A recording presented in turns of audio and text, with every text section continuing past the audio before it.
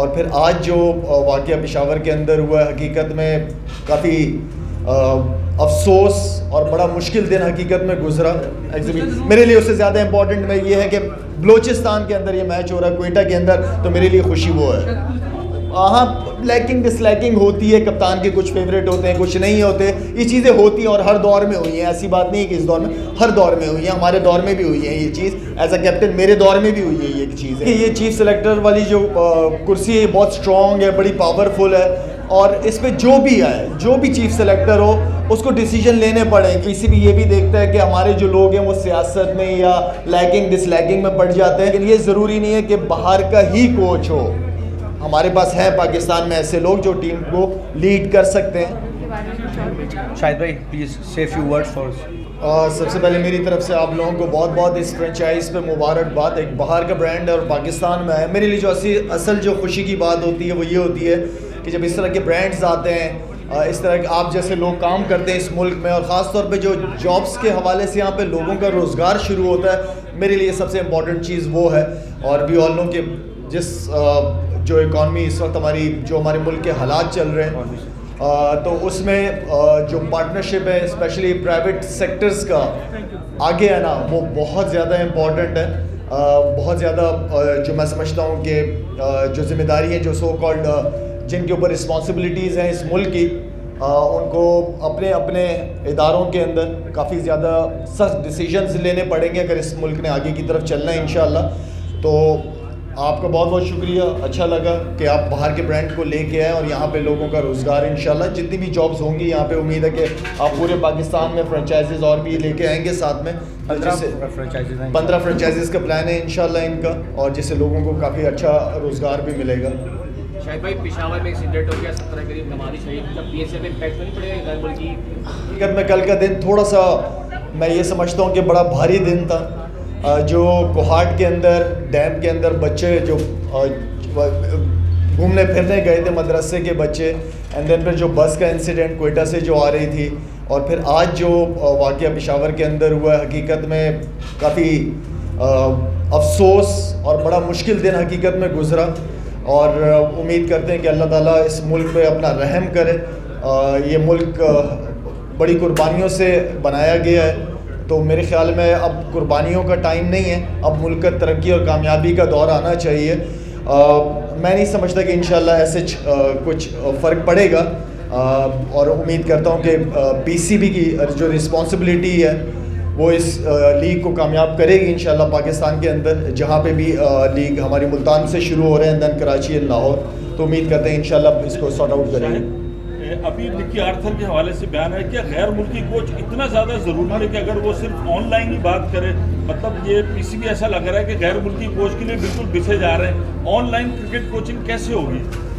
अच्छा, ये तो मैंने भी न्यूज़ में पढ़ा कि ऑनलाइन कोचिंग, मुझे खैर समझ नहीं आई कि किस तरह कोचिंग होगी या क्या प्लान है इनका, लेकिन ये जो ऑनलाइन वाला सिस्टम है ये तो मुझे समझ नहीं आ रहा। देखिए, सिर्फ बाहर के मुल्क के कोचेज़ ही क्यों, आपके मुल्क में ऐसे लोग हैं।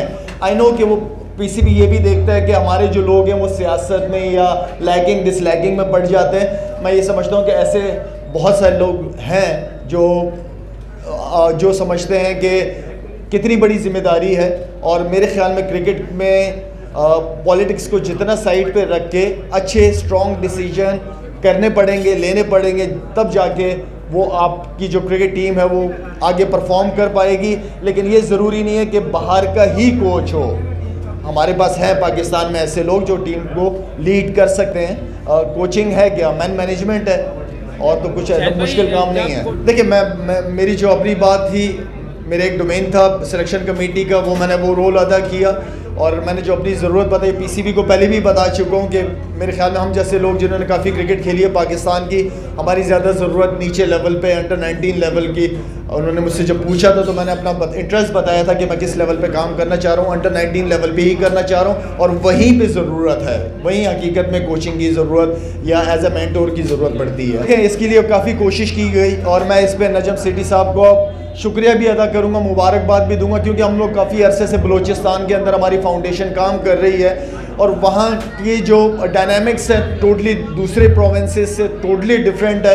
तो नजम सिटी साहब और फिर वहाँ पे आसिफ गफूर साहब कोर कमांडर साहब जो है हमारे CM बलूचिस्तान, मेरे ख्याल में बहुत ज़बरदस्त इनिशिएटिव लिया है और अल्लाह करे 5 तारीख वाला मैच इंशाल्लाह बिटवीन पेशावर ज़ल्मी और क्वेटा ग्लैडिएटर अच्छा रहे। और हमारी ये कोशिश है कि जितना उन लोगों को, बलूचिस्तान के लोगों को सपोर्ट किया जाए वो बेहतर है।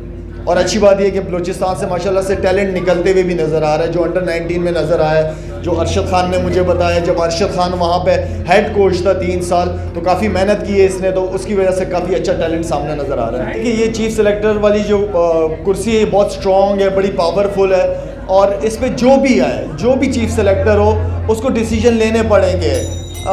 मेरे ख्याल में होता ये है कि हम वो इस चीज़ में अगर हम पड़ जाएं कि यार कोई बात नहीं, हो जाएगा, इसको चांस दे दो, कोई बात नहीं, ये कोई बात नहीं वाला मौका नहीं है। अब ना मुल्क के हालात ऐसे हैं कि हम कोई बात नहीं करते रहें, हमें डिसीजन लेने पड़ेंगे। इस मुल्क ने अगर किसी भी उसमें आगे बढ़ना है तो यहाँ पे हर इदारे को बहुत सख्त डिसीजन लेने की ज़रूरत है, वरना हम कहीं के नहीं रहेंगे। शाहिद भाई, आप तो चीफ सेलेक्टर रहे, सुना है कि जब आप चीफ सेलेक्टर रहे तो टीम में कोई तगड़ा ग्रुप था जिसको आपने थोड़ा सा कम भी किया क्योंकि वो तगड़ा ग्रुप जरा प्रॉब्लम भी कर रहा था, ऐसा है क्या था? नहीं, ऐसा तगड़ा ग्रुप तो नज़र नहीं आया मुझे, तो कोई ऐसा नज़र नहीं आया। जितने भी प्लेयर्स के साथ मेरी अपनी डायरेक्ट 1-to-1 बात हुई है, मुझे ऐसा कोई ग्रुप नज़र नहीं आया। हाँ, लाइकिंग डिसलाइकिंग होती है, कप्तान के कुछ फेवरेट होते हैं, कुछ नहीं होते, ये चीज़ें होती हैं और हर दौर में हुई हैं। ऐसी बात नहीं है कि इस दौर में, हर दौर में हुई है, हमारे दौर में भी हुई है ये चीज़, एज अ कैप्टन मेरे दौर में भी हुई है ये चीज़ें। तो ये छोटी मोटी चीज़ें चलती हैं, लेकिन लाइकिंग वो होनी चाहिए जो मेरिट के ऊपर हो, जिसको आप सपोर्ट कर सकें। नहीं दूर, देखिए हर एक का ज़िंदगी गुजारने का तरीका अपना होता है, कि ज़रूरी नहीं है कि जो आपका तरीका वो मुझे पसंद है या मेरा तरीका आपको पसंद है। उसका अपना एक तरीका है, जावेद का, मेरा अपना एक तरीका है ज़िंदगी गुजारने का, लेकिन इसका ये मतलब नहीं है कि आपस में कोई लड़ाई झगड़ा है, कुछ ऐसी चीज़ है। अभी जो गेम हो रहा है इसमें भी पेशावर ज़ल्मी की तरफ से खेल रहे हो एग्जीबिट, मेरे लिए उससे ज़्यादा इंपॉर्टेंट में ये है कि बलूचिस्तान के अंदर ये मैच हो रहा है, क्वेटा के अंदर, तो मेरे लिए खुशी वो है। मुझे खबर मिलेगी सबसे पहले आपको बताऊँगा।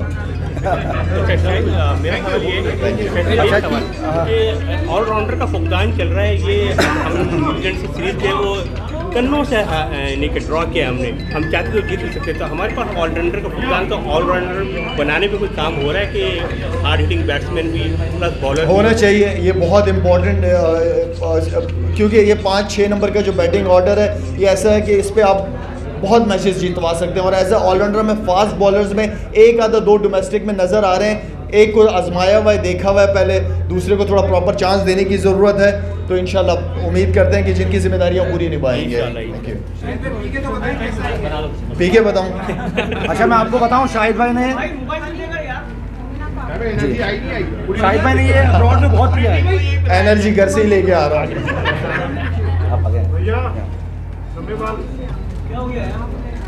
ये बहुत ज़बरदस्त है और जितने भी हमारे मीडिया के दोस्त हैं सबको बुलाना है, ताकि सच्ची तारीफ और पता चले।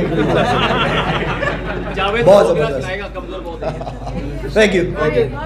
ये एक मिल्की वर्जन है, इनका नॉन मिल्की वर्जन भी है। अच्छा, ये दोनों एक ही मिल्की है और ये नॉन मिल्की है, और इसमें अलग अलग से टॉपिंग्स ट्राई करके बहुत ज़बरदस्त है। बहुत बहुत मुबारक हो जी आप लोगों को, बहुत ज़बरदस्त है। अच्छा नहीं होता मैं बता देता हूँ।